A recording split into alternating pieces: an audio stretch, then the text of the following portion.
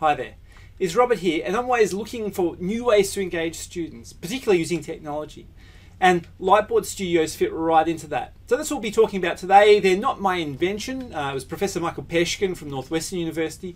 But I've built the first 3 of these at La Trobe, and they've been really successful in engaging students. Students love to see this sort of format, but also staff have loved to use these sort of LightBoard Studios.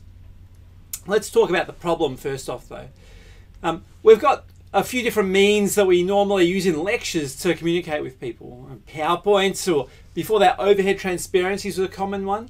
And they can be great for presenting lots of information, but not necessarily so great for handling an on-the-fly question and doing lots of diagrams and things like that.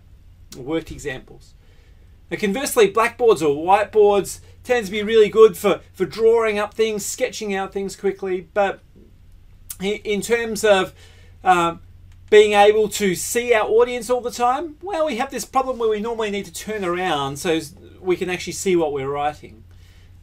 So we lose that connection with students. When we're talking about videos, it's even more important to maintain as much connection as we can with students. So what we have is these LightBoard Studios. And the basic idea is that you are writing, you're actually writing, it looks like you're writing in midair with a fluoro marker. And you're doing it as if you were writing on a whiteboard or a blackboard, that sort of thing. And you're able to give your demonstration or lecture that way. And you can use this, you can think of many different use case scenarios within electronic engineering, which is my own specialty, mechanical engineering, civil engineering when you're talking about forces and structures and loadings and things, chemical engineering, all sorts of different areas within engineering use diagrams and could benefit from this sort of explanatory power. So how do they work? Well, essentially what you're writing on is a pane of glass, a special pane of glass that's a low iron glass. So the low iron glass has a very high clarity to it. It's about 10 mil thick, and what you do is you light the edge of it with LEDs.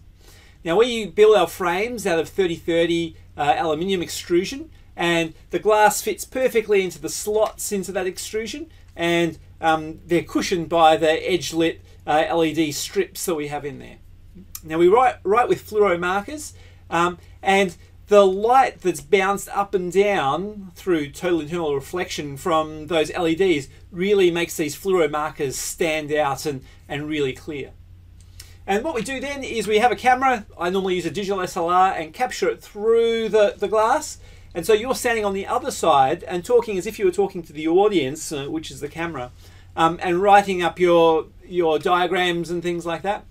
And then in software later on we flip the image, so you don't need to learn how to write back to front or in mirror writing or anything like that. Now proper studios like this you can set up for under a couple of grand, including cameras and things like that. So you've got a black backdrop and some lights and things. Otherwise I've seen people do home adaptions with using an empty picture frame and using extra lighting and things on the front of it. Those sort of things are possible as well. Now, the end result's not quite as crisp and clear, but you can get pretty good results from it too.